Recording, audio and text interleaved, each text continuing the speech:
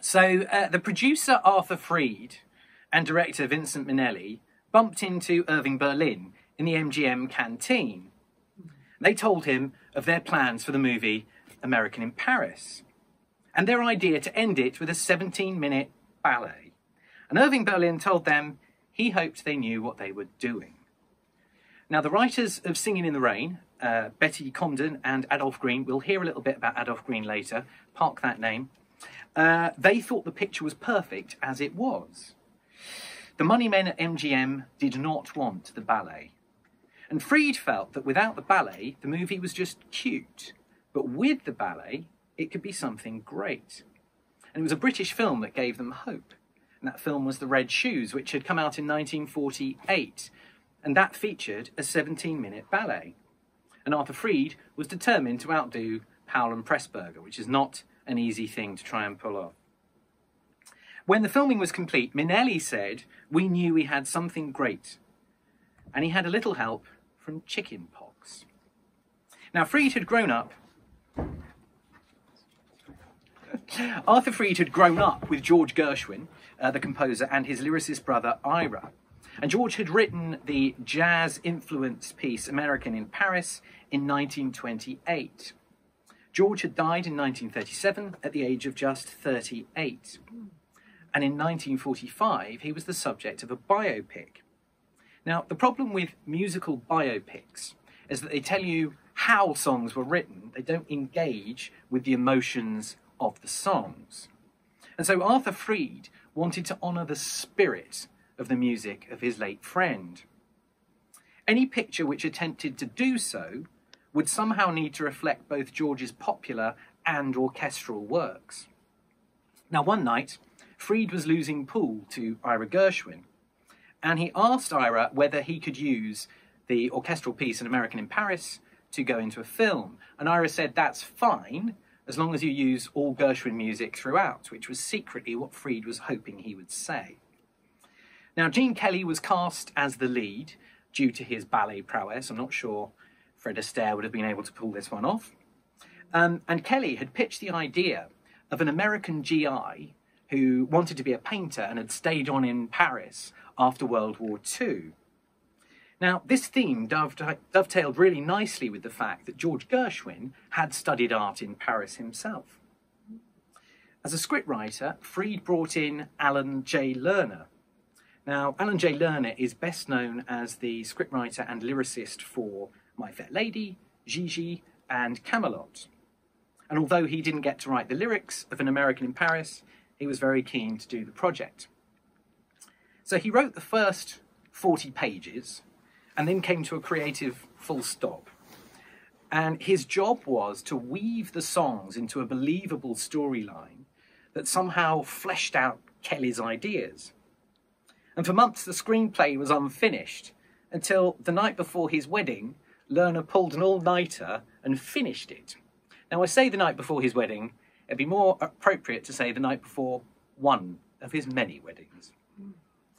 Now, Oscar Levant was a pianist and composer who knew George Gershwin, and he was cast early on to play a part that was essentially himself. Kelly and Lerner wanted to cast Maurice Chevalier for the role of the music hall entertainer. Chevalier was unavailable. Depending on what source you read, he may have turned the part down. And Kelly thought that he turned the part down because his character lost the girl. This turned out to be a blessing in disguise, because 2 weeks after he was unavailable, a splash came out which alleged that Chevalier had entertained Nazi soldiers during World War II. It was Lerner who discovered George Gaitery on Broadway. Gaitery was far too young for the part in which he was cast, which was the part that Chevalier was due to play. So they grade him up. Not terribly convincingly, to my mind. Freed wanted to cast a genuine French actor in the role of Lise, and there are two stories regarding the casting of Leslie Caron. Either Freed saw her photo on the front of Paris Match and made her a star, or Gene Kelly remembered her from a ballet he'd seen 2 years previously.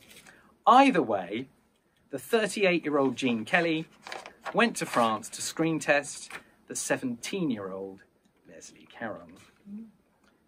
Now, Freed didn't want to shoot in Paris, and Kelly was always upset with that decision. He never thought that the sets were fully like France.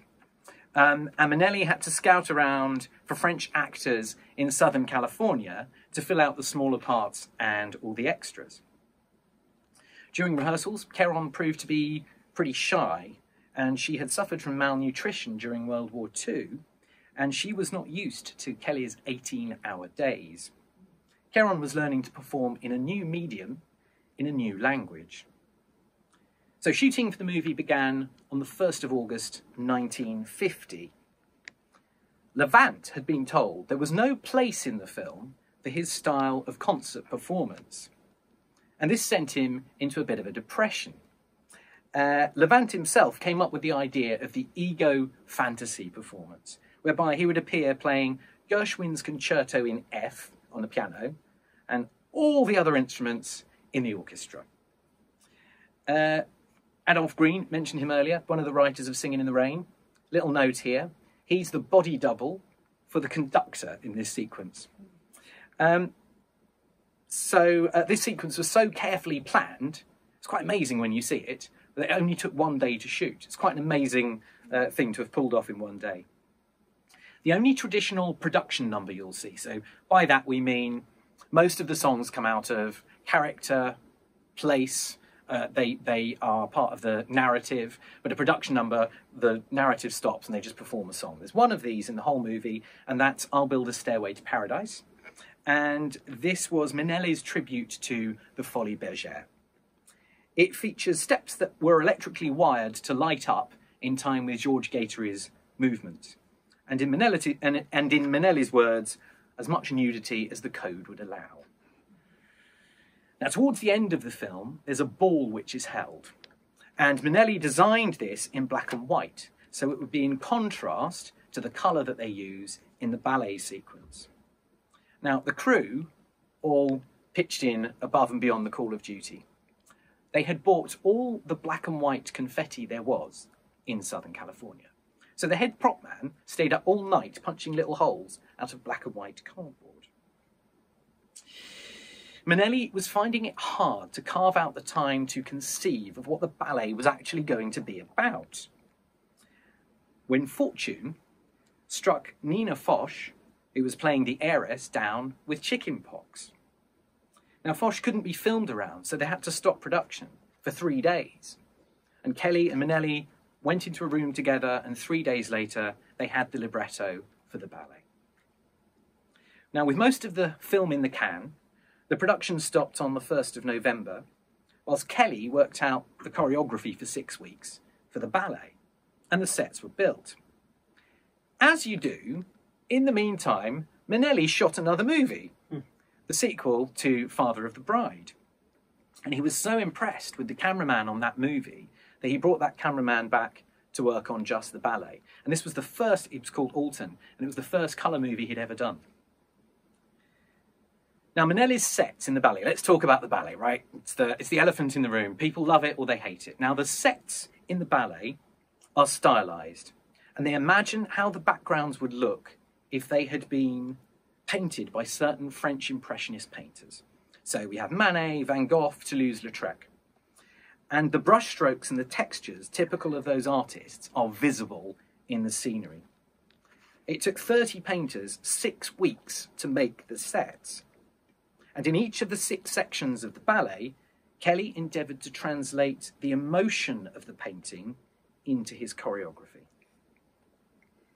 Now, early in the film, you'll see Leslie Caron's character, Lise, is associated with a red rose. She kind of drops it when she's being painted. And the ballet uses that red rose as a symbol of her. Kelly's mind in the ballet begins empty. He sketches and emotions tumble in his mind. Life without Lise is like Paris without colour. And then colour drenches the scene, and everywhere is carnival. The American mingles with the crowd, but he's ignored. He sees Lise, but he loses her. He goes to a lifeless flower market, and an illusion of Lise appears, but he can't touch her. And then hope. He finds some Americans. He has a reason to live, and he finds his own rhythms. There's brightness, and he sees Lise in her own environment. They dance carefree, with Kelly dancing tap, symbolising America, whilst Lise is on point, symbolising Europe. He dreams of reciprocated love, and now he feels part of Paris. But at the end of the ballet, he's back to nothingness, and he's all alone. So the shooting ended on the 2nd of January. It's lasted all the way from August to the 2nd of January. That's a hard slog. And the final cost was $2,700,000, of which the ballet cost $500,000 and used 210 costumes. The reviews were really positive. So Bosley Crowther, for example, of the New York Times, wrote that it was a grandly pictorial ballet which placed a mark of distinction on this lush Technicolor escapade. Now, An American in Paris was planned as crowd-pleasing entertainment, but because of the decisions made by a superlative team, this film has become a classic. It was a financial success and won 7 Oscars. Interestingly, it was only the second movie in colour to win Best Movie at the Oscars. The other was, anyone know? Gone with the Wind. All the rest have been black and white up to them. And it won for Best Screenplay as well. Now, Kelly had hoped to win for Best Actor. But on the evening of the Oscars performance, he wasn't even mentioned in association with the movie. He wasn't there, by the way. He was off filming another film. He didn't have an Oscar. But on the plus side, MGM did give him a bonus of $12,500. So it's not all bad news. So I'm going to leave you with something to look out for. And this is absolutely brilliant. If you can remember this by the time we get there in the movie, it's going to be brilliant. As they were about to shoot the ballet, Minnelli realised that the transition from realistic story to fantasy needed a little something in the script. And he called Lerner, who was off the job now in New York, probably writing My Fair Lady or some such. And he said, look, can you write me a speech that sums up a 2-hour movie? And it explains the emotions that Kelly's character is feeling. And can you somehow translate the love story to a bunch of French painters? And you have to introduce a ballet. Oh, and it can't be too long, and we're filming tomorrow. So Lerner had a little think. He phoned through his suggestion. Minnelli loved it. And years later, Lerner said, you know what? I don't actually understand what that speech is all about. So look out for it. And now, from this foggy day in London town, let's see An American in Paris.